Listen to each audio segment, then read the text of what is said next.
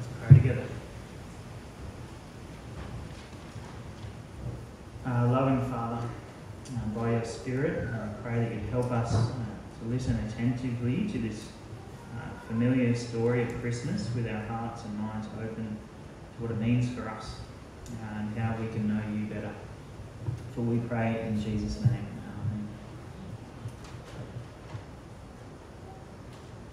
Well, if you've got kids and you can remember the time before they were born, you might remember reading something like what to expect when you were expecting, to try to understand what was involved in the birth and the early stages of a baby's life.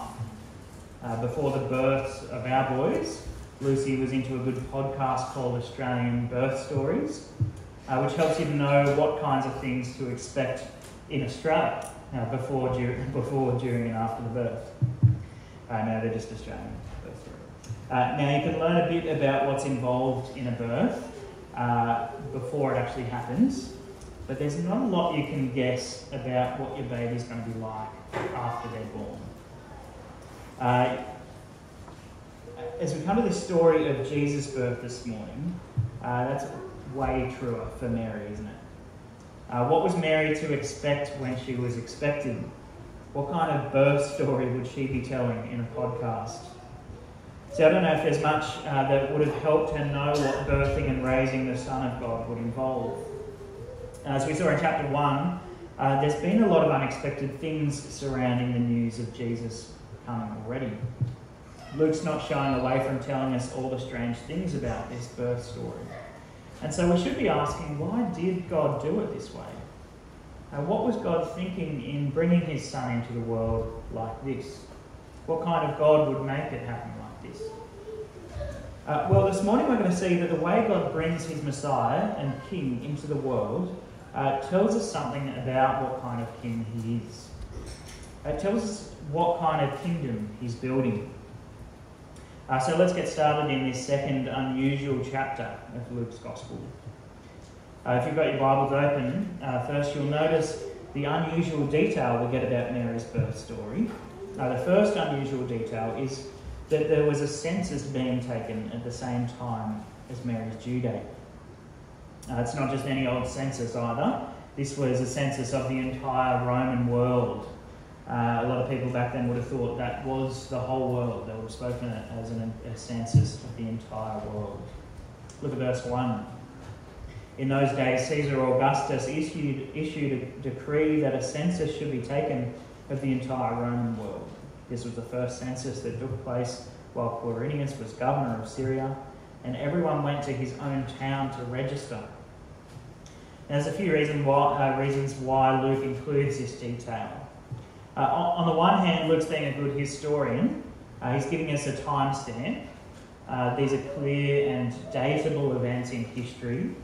We also have two ruling figures mentioned, Caesar Augustus, a Roman ruler, Quirinius, the governor of Syria. But I reckon there's something else Luke's doing here. See, Luke's mate Theophilus, we met him back in chapter 1. We briefly mentioned him a couple of weeks ago. He's the guy Luke's writing to, probably a patron of Luke. Well, Luke wants to give Theophilus and his mates a window into the wisdom of God. Luke's getting Theophilus and whoever else is reading with him to think back to Isaiah. They're probably familiar with the Bible, the Old Testament, and Luke points them back to Isaiah, to this promise that the Messiah would show up in Nazareth. And there's another Old Testament promise Luke wants them to think about here. This one's not about Nazareth now, but Bethlehem. And so this census turns out to be the mechanism that brings Mary and Joseph to the prophesied location of Bethlehem.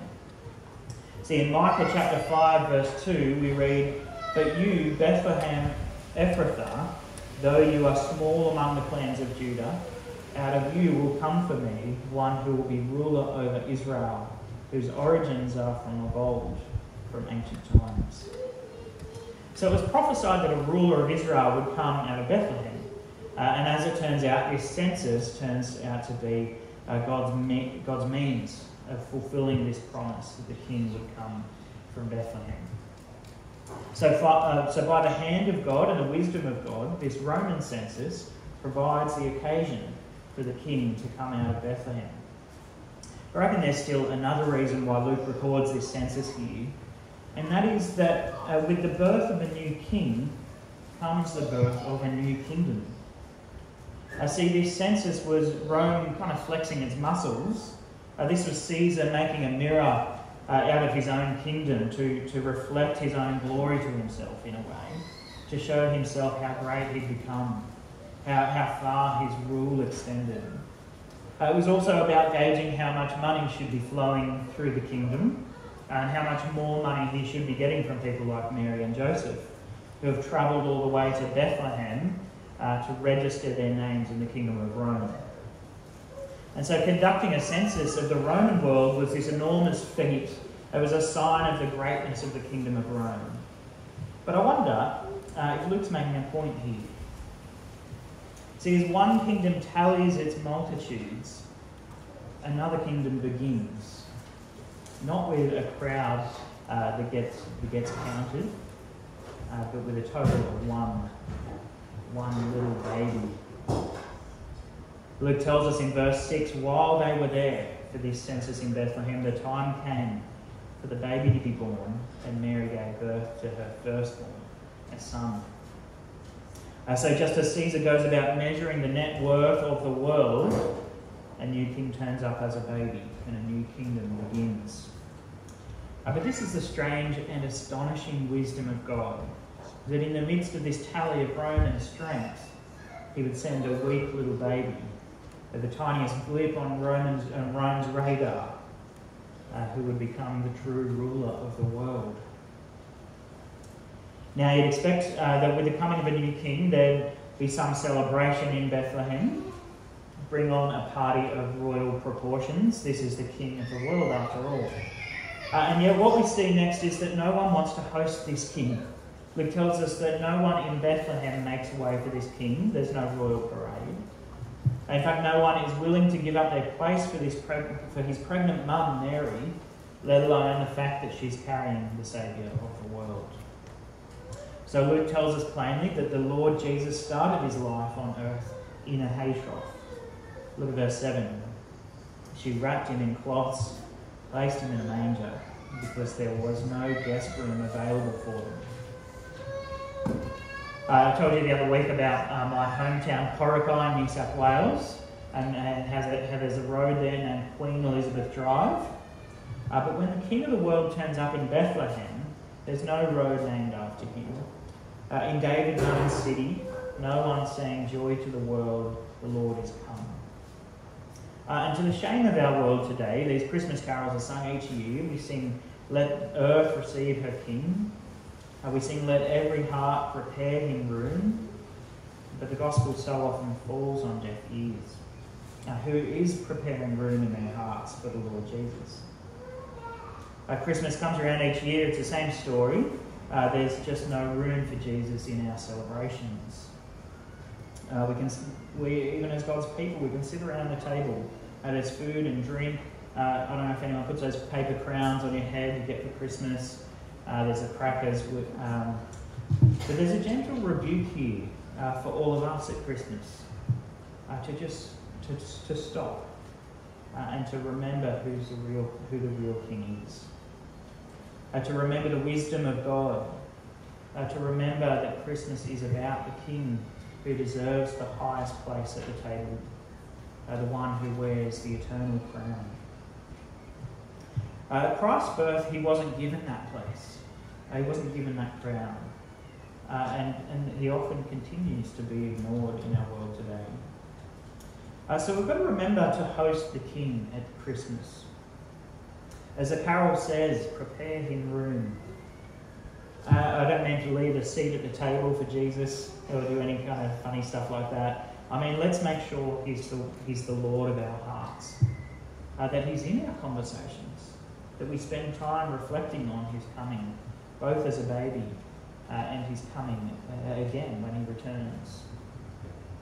The word Advent, I don't know if you know the meaning of Advent, it just means coming. And so Christians traditionally have thought of Advent as a time of reflecting on his first coming as well as his second coming.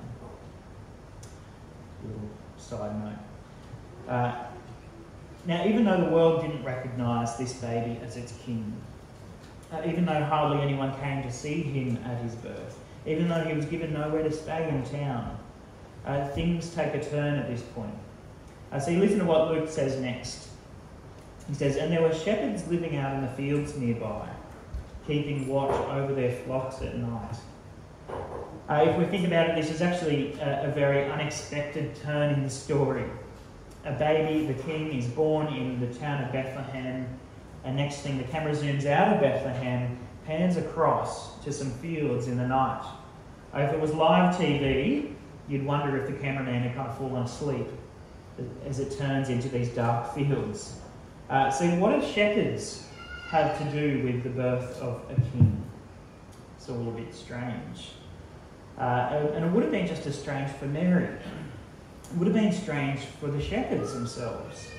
Luke says in verse 8, "And there were shepherds living out in the fields nearby, keeping watch over their flocks at night. An angel of the Lord appeared to them, and the glory of the Lord shone around them, and they were terrified." I wonder what that would be like, to have an angel appear to you. See, if you think about it, these shepherds were used to working night shift out in the paddock. In those days, they didn't drive around in Land Cruisers with big spotties on the front or anything like that. These shepherds are used to spending long hours in the dark, in the dim light of the moon. But then this angel appears out of nowhere.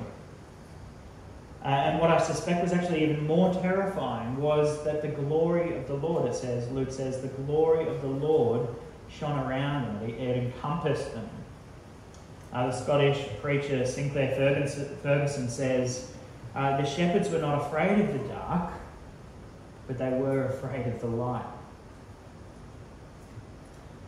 And the Bible talks about this day coming when everything will be laid bare, exposed to the light before God. I wonder if these shepherds might have felt like that was happening to them there and then that night. But that's not actually what God was doing, was it? His glory wasn't shining around them to expose them for judgment. Instead, the angel actually says to them in verse 10, "Do not be afraid. I bring good news. Good news that will cause great joy for all the people." God was sending good news into the world, into a dark world. He was sending the good news to those living in darkness, as Isaiah had once said. In coming to these shepherds who are out in the fields in the dark night, God enacts actually what he's going to do for the whole world. God is bringing the light of salvation to call people out of darkness, out of this rejection of his king, and into relationship with him. Now, if we're wondering why this angel shows up to the shepherds, it's because God is a God of grace. Just like that announcement to Mary, this announcement comes to lowly people. And we see this in what the angel says next. Look at verse 11. "Today in the town of David a Saviour has been born to you. He is Christ the Lord." I wonder if you caught something in that verse. The angel doesn't just say a Saviour has been born. He says to these shepherds, a Saviour has been born to you, to shepherds. Shepherds were actually seen as a grubby, despised people. It was very low employment in that day. They were despised people. But God doesn't discriminate. His grace comes to all people. People in the dark, people low on the social ladder. And that's the beauty of Christmas. It's this good news that causes great joy for all the people, even shepherds.